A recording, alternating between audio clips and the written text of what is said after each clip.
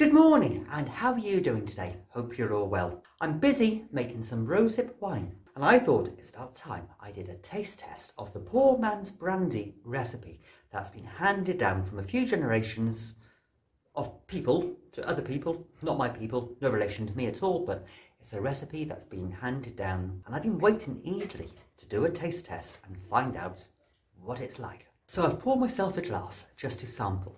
I'm going to lay the rest down for about another 8 months or so. But I just wanted to have a test and see how it might turn out after a bit more time aging and maturing. I am really impressed with that colour. It's golden, it's bright. It's quite leady as well, which is awesome. And aroma-wise, you get an apple and brown sugar, like toffee apple, merging together. Backed up by that hint of alcohol, that strength, that warmth coming through. And seeing as this contains apples and potatoes and that wheat as well, it all adds to this complicated aroma, this richness that hits the nose. And I can see why it's called brandy, Poor Man's Brandy, with that appleish on the nose and that wheat warmth. Let's dive in to the taste and see how it is. That's unusual, that's different. It doesn't taste like a wine that I would personally opt for, because initially when you take that first sip, you don't get any depth or flavour hitting your tongue initially. It's very light, that first sip. Makes you want to glug a bit more to get some more flavour coming in. First second, that first moment is a bit disappointing. You're like, what am I drinking? Where is the flavour? So you drink a bit more, have a bigger sip, and then it hits you. This full-on warming wheaty apple potato combination with that brown sugar, that toffee explosion, hits the back of the throat. And that's emphasised with that alcohol warmth, because it's a strong wine, this is. It's about 17.5 to 18%, so it really has that warmth from the alcohol.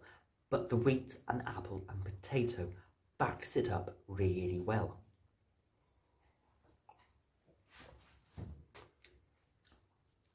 It's a semi-sweet, drying of the mouth, but has that little bit of pretentious back sweetness to it.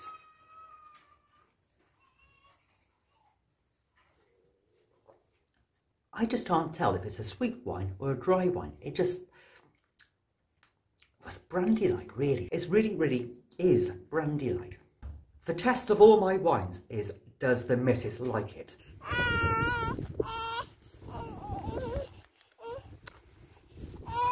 It is not my favourite, but it's not bad either. Really like the elderflower and the rose petal. Is it wine? Sherry? Wine. Yeah, rose petal. Wines, yes. Yeah.